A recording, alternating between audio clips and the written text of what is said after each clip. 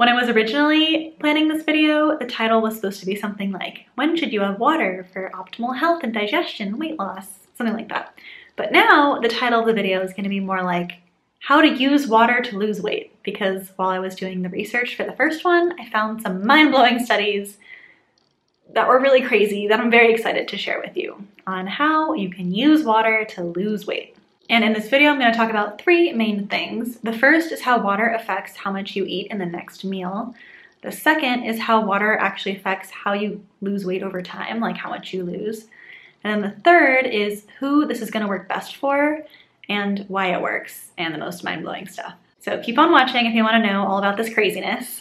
And first, at least 4 studies have looked at how drinking water before a meal changes how much you actually eat during that meal. And so for one example, researchers had participants drink 500 milliliters of water, which is about a pint, before a meal, exactly 1 minute before the meal to be precise, and looked at how much they ate in that meal. So they had half the participants drink a pint of water a minute before the meal, and half the participants didn't. And they found that the people who drank water ate 470 calories in that next meal, whereas the people who weren't given this water beforehand ate 610 calories. So the people who weren't drinking a pint of water before the meal ate 30% more than the people who drank a pint of water right before the meal. And another study looked at how drinking a pint of water 30 minutes before a meal affected how much people ate, and this was for breakfast specifically. And they found that people who drank water ate 13% less than people who did not drink water before that meal. And I just want to note that all the participants were allowed to drink water during the meal, so they weren't like deprived of water.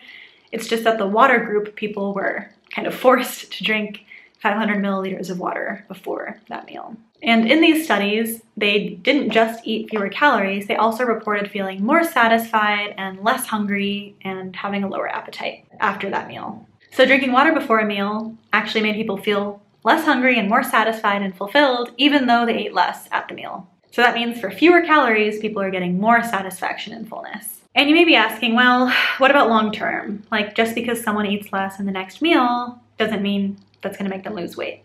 Because, for example, by the time people get to the next meal, like lunch, their bodies might be like, you're not fooling me this time. I know you ate hardly any calories for breakfast. I'm going to eat a little more to make up for that because you can't trick me with water.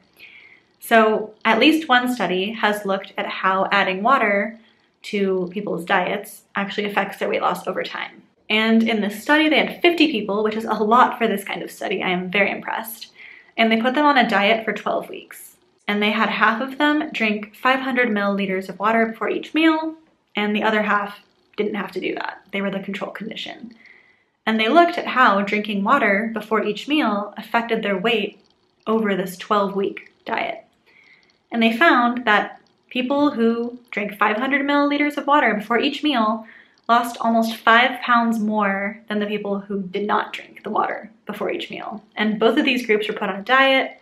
They were both restricting their calories, which I do not recommend. Please check out any of my other videos, pretty much. Don't do that for long-term weight loss. But in the study, they found that the people who drank water lost a lot more weight. And specifically, the people who drank water before each meal lost almost 50% more weight than the people who didn't. So those are gigantic, whopping effects. Those are really crazy. But that's not even the mind-blowing part, though. So I'll get into that in a little bit. But before I get to the most mind-blowing stuff, I want to take a little intermission to talk about who this is going to be best for, like who this is going to work best for. So the researchers in these studies, there's a general consensus among them that the big reason why drinking water before a meal makes people eat less and lose weight is the pretty obvious one, in that they're less hungry because their stomachs are fuller. So this method will work best for people who are volume eaters. And if you don't already know whether or not you're a volume eater, you can kind of guess if you find that you are equally full after the same amount of fries as salad. So if you feel just as full eating 3 cups of fries as you do 3 cups of salad, that isn't like super high calorie salad, then chances are you're a volume eater and you use your stomach fullness to determine how much food you need to eat. And if you are one of those people, then so far the methods I've told you about with using water will probably work pretty well. I hate to use the word method because I feel like people should just hydrate anyway. So if you are a volume eater, then this whole water drinking thing, at least what I've told you about so far, will probably work best for you. On the other hand, if you're more like me, where you don't really eat according to volume and you instead kind of detect how many calories are in something and your body just naturally like modulates its eating accordingly, then this might not work as well. Another reason why this probably works, which will affect everyone, regardless of whether or not you're a volume eater, is that a lot of people mistake thirst for hunger. So people will often feel thirsty and then end up eating instead of drinking, because it's kind of hard to tell a lot of the time when we're thirsty rather than hungry, and our body tries to get the water from food. So often we'll end up having an appetite for food instead of water, when really what we wanted was water. So if you end up drinking more water, then you're less likely to overeat as a result of dehydration. So in that sense, drinking water can work for everyone. And then another reason why it can work, not just for volume eaters, is this last mind-blowing bit. And I want to add this disclaimer starting here. Drinking too much water can kill you. Please don't go and drink just massive quantities of water as a result of this video. Please don't do that.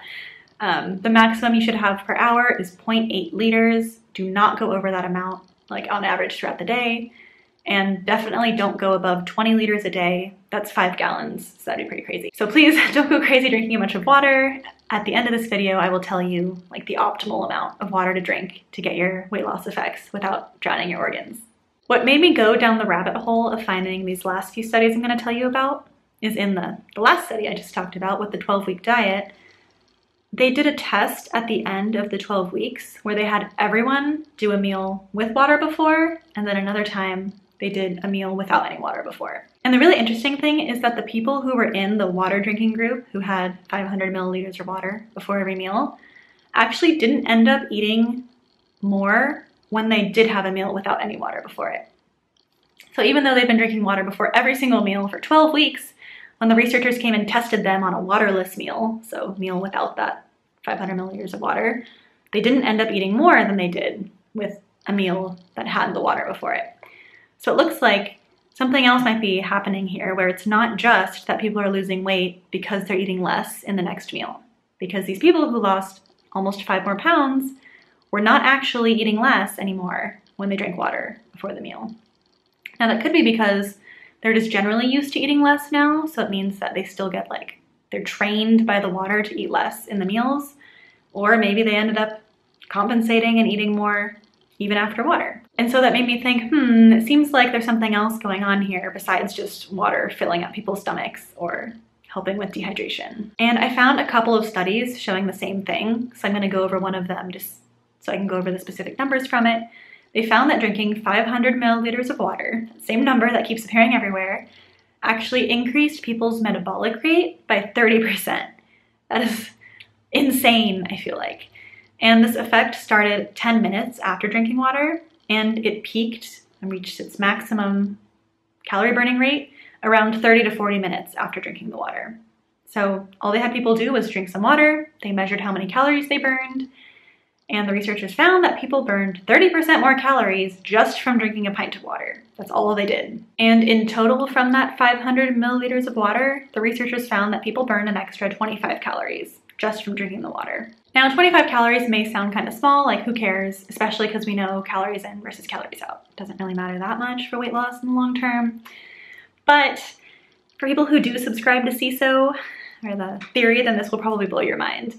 If you add up the calories, then if you were to drink 3 liters of water a day, which is the recommended amount for women, then you would be burning an extra 150 calories a day just from drinking water.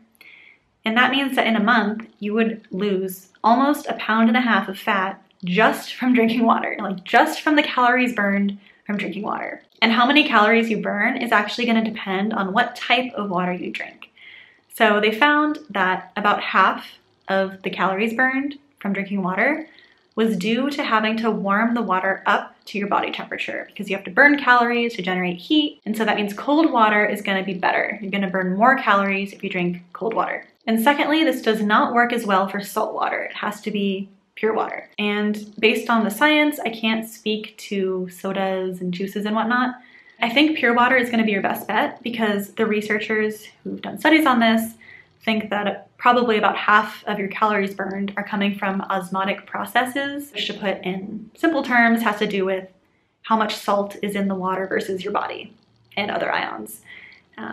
And so it seems like getting the levels the same between the water in your stomach and your blood and whatnot actually burns some calories, which is pretty cool. And so the question is, how much should you drink? You may be thinking, well, the more water, the better, right? Like I should just drink as much as I can possibly fit in my stomach. But no, there is a sweet spot here because drinking too much water could backfire. For example, if you drink so much before a meal that you're already full when you start the meal, then literally all you're doing is stretching out your stomach. And that's just gonna make you overeat more over time. And so you wanna have a sweet spot where you're drinking enough water to get some of these fullness benefits, but not drinking so much that you have to overeat past fullness in order to get enough calories. Because you wanna make sure you're still getting enough calories for all your needs for the day from your meals. You just wanna use the water to help you avoid overeating, is how I would think of it. Don't try to use water to make yourself hardly eat, because that's just gonna backfire and stretch your stomach out potentially, or if not, it could lead to binges, because you do not wanna be chronically undereating. Like you just wanna be not overeating, maybe just slightly below maintenance in order to lose weight and keep it off long term. And for specific numbers, if you are a woman or a smaller person, I recommend around 3 liters. And if you're a man or on the larger side, I recommend between 3 and 4, maybe closer to 4. And I think that will have a major effect on your hydration status and your health and your weight if you don't already drink that much. I just want to reiterate, please do not go and drink just tons of water. You could literally drown your organs. Like, please don't go over the recommended amounts. Just keep it under 20 liters a day, which would just be an insane amount of water, honestly, unless you have a medical condition that requires drinking that much. And keep it under 0.8 liters or 800 milliliters an hour. So do not drink more than 800 milliliters an hour on average. And so I hope this video can convince you to stay hydrated and that weight loss is about a lot more than just cutting out your favorite foods or going on a diet or doing all that stuff that most people will recommend. Weight loss can be as simple as doing healthy behaviors like going for walks and drinking more water. And that can actually make big sustainable changes in your life that are just from adopting healthier habits. So I hope you liked this video, and if you haven't already subscribed, please do, to keep up on my healthy weight loss hacks that are actually just about living a happier, healthier life and not torturing yourself to lose weight. And please like and share if you liked it. It really makes a big difference for me, and I really appreciate you guys' support. Thanks so much for watching, and I will see you next time.